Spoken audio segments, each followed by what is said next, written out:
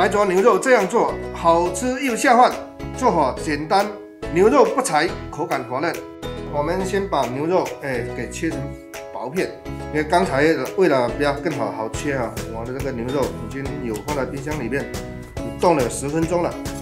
切好的牛肉啊，我们现在给它来一个腌制一下，来一点盐，不要太多，鸡精，少许的白糖，提前摘一点蚝油，少许的生抽，跟它做拌均匀。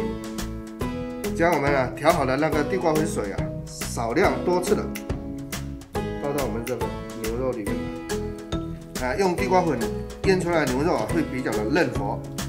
你看做到这样，碗里面就没有水出来，没有水。最后啊，我们再来一点花生油，把那个水分给锁住。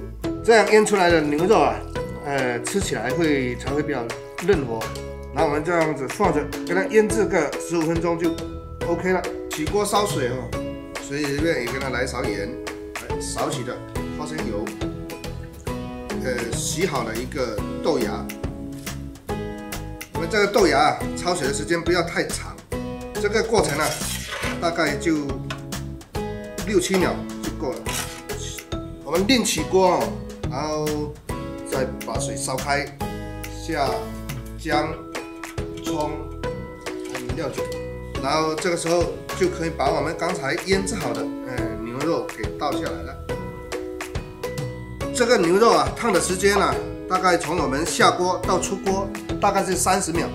把牛肉啊捞出来控干水分，铺到豆芽上面来，撒上葱花、香菜末跟辣椒圈，淋上滚烫的热油，激发出香味。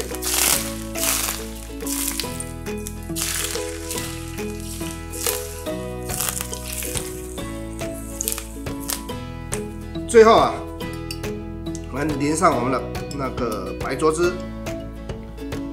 那这一道白灼牛肉我们就做好了，做法非常的简单，而且原汁原味，牛肉不柴，口感嫩滑。